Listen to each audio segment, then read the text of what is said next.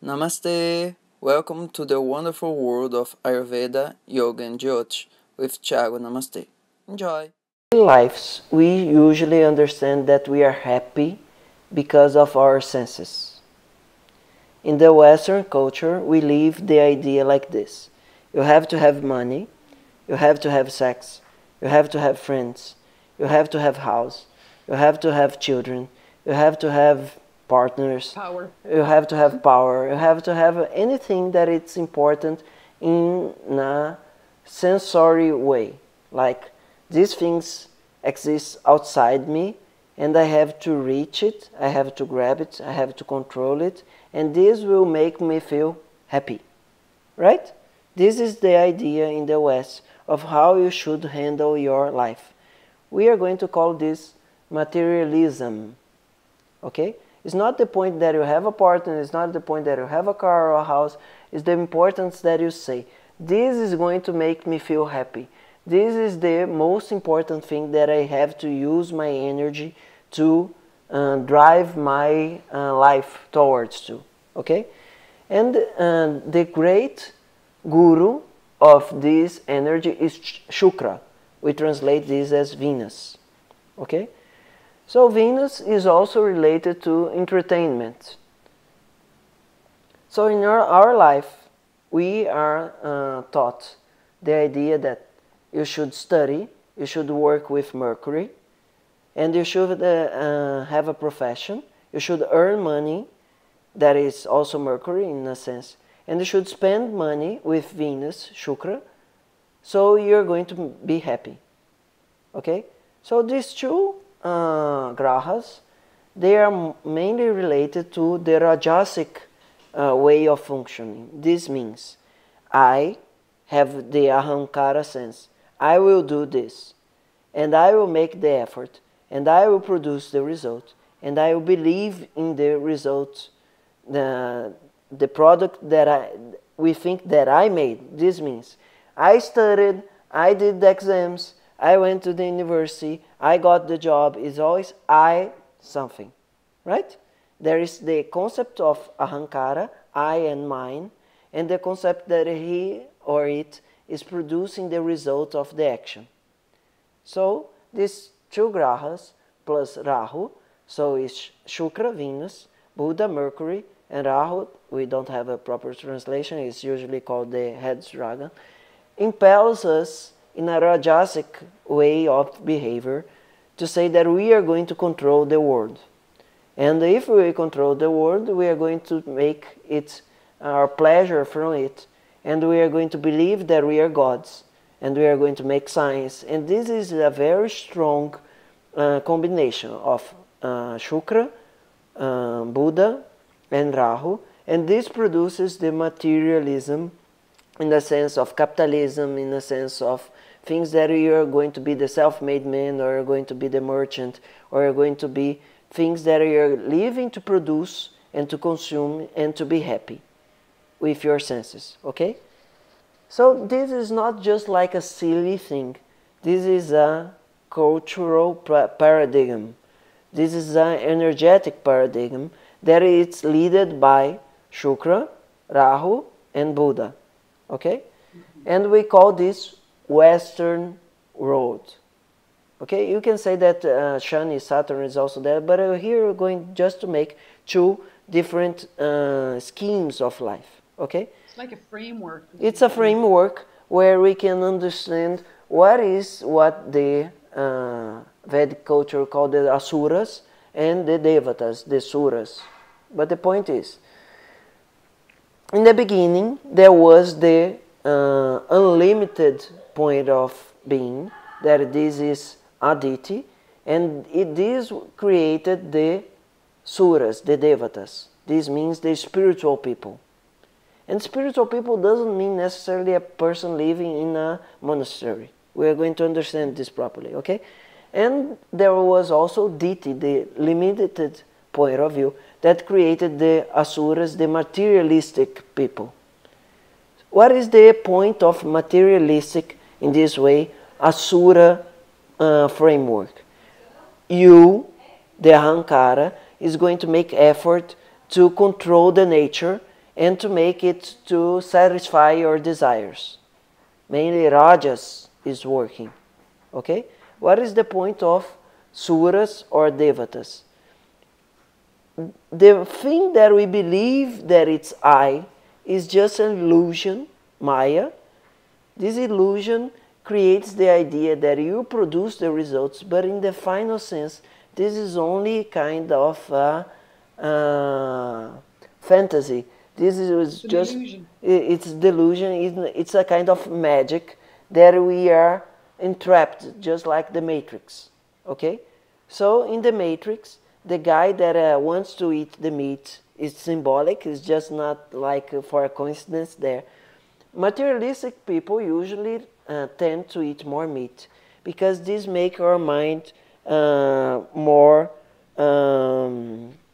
shrewd, more collapsed in our body.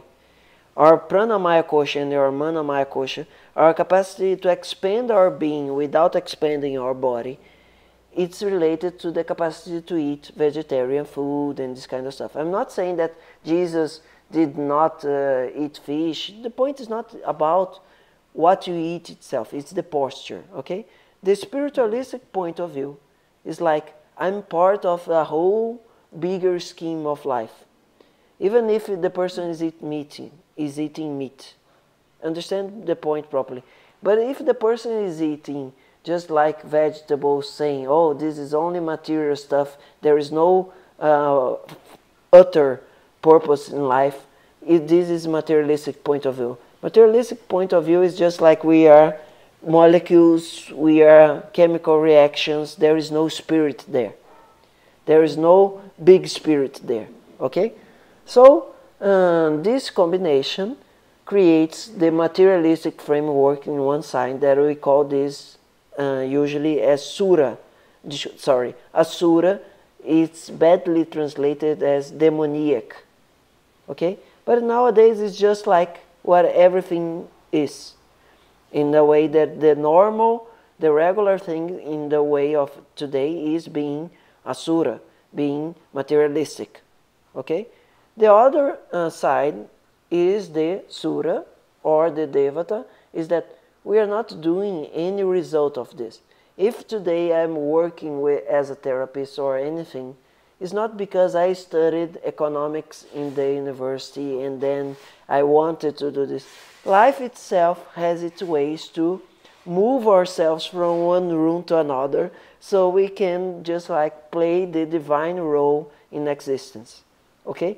So this other side is the side that we are inspired to move towards a bigger goal that it's beyond the small self. So the materialistic point of view is anchored in the small self. We call this ahamkara. The bigger self, we can call divine conscious, atma, whatever, is the idea of spiritualism. It can be the North Indians, it can be the Indians in Australia, it can be people in India, doesn't matter where it is. It can be including the United States. And the point is that spiritualistic people live from the idea that we are part of a bigger scheme of life. The divine existence propels us to grow spiritually. This means that you need to live in a cave in Himalayan hills. No, it can be also. But the point is that your life is moving towards self-knowledge and doing what is needed to the planet, to the society, to perpetuate itself. So mainly spirituality, in this sense, is promoting dharma and moksha. Dharma is playing the role that it needs to be done. Moksha is to self-study, to understand that we are part of God. Okay? The purusharthas, the aims, the primal motivations of materialistic people is artha and kama. Artha is to produce material outputs, and kama is to use them, to consume them. Okay? But everyone needs dharma, artha, kama, and moksha. But the point that the materialistic ground, it says you're going to be fulfilled with artha and kama. And the spiritualistic people says this is a mistake of the small self. We are going to be only completely and finally out of the matrix with dharma and moksha. Okay? So the point is that when we start Ayurveda, just like we are dealing mainly with artha, your health, and the things that you need to do in your daily routine to start to be a little bit healthy with your Agni. Okay? And then after this you start to like a little bit to wake up in the morning, do some Surya Namaskar and this kind of stuff. So you start to say, oh, it's possible that we enjoy things in life that are not strictly materialistic. We are not going to the gymnastics and be in front of the mirror with strong muscles and this kind of stuff. It can be, but the point is that you are looking a little bit more inside yourself. Okay? So, during the course of time, we start to be more in a frequency where we can appreciate the sattvic form of living. So we start with our digestion and this kind of stuff. Then we start to increase sattva in our daily routine and our mental habits. We start to chant mantras and all this kind of stuff. So we realize that kama, that our ability to be happy with existence, to have pleasure with existence, actually is inside us, not actually outside us in a cup of beer. Okay? So, when we start to have more pleasure in sattvic ground, making meditation, yoga, or whatever, you still can go to the party, but there probably you're not going to feel so much in the same frequency as people using alcohol or whatever, because you know, man, this is going to disturb my body so much. And I can have the same thing walking in a park, meditating and chanting mantras and this kind of stuff. You start to... hangover. Sorry? And no hangover. Yeah, you're going to hang in, not over, right? And you're going to start to realize, not that someone told you and you read in a book, but you say, man, this is much better for me to live from within, not from without.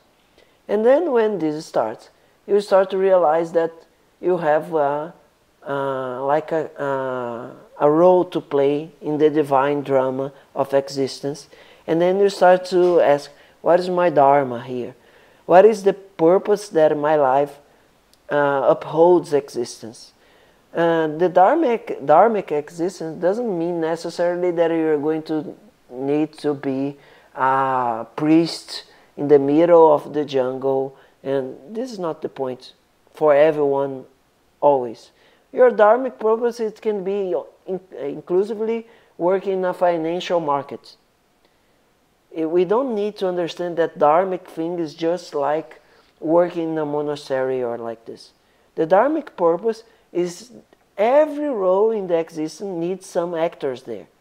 And sometimes it's going to be in the financial market, sometimes it's going to be in a monastery or wherever. Okay? We shouldn't understand that following the Dharma is to going against material existence. It's not being inside materialism itself. Okay? You can earn $1 billion a year. This doesn't mean that this is against spirituality. What is the idea, what is the feeling, what is the existence there, is that the main important point. Okay? And then when you realize that you are serving a higher purpose in existence, you start to realize that the utmost challenge, the utmost destination for our spiritual development is self-awareness, moksha. It's liberation, illumination, whatever word you want to use. But the idea is that there is something beyond material existence. Here I'm not saying anymore materialism. I'm saying that there is something beyond material existence. This is transcendental experience. This is moksha. When you attain moksha, this doesn't mean that you just like need to deincarnate and die or something like this. You can have moksha while living in your body and start to realize that all actually is just divine experience. But this is not a concept that you say, oh, I understand this. It's just every cell in your body. It can be just like decapitated there, and you say, oh, this is just divine experience with all your cells, even if you're decapitated. You understand the idea? Moksha is not the point that, oh, it can be also. You transform into yourself into light and all this kind of stuff. This also exists. But the moksha here, for us now, it's still just self-awareness. Understanding in our experience that we are part of divine drama, and this is divinely beautiful. This is the main purpose of the idea of moksha now. Okay, here? Yes?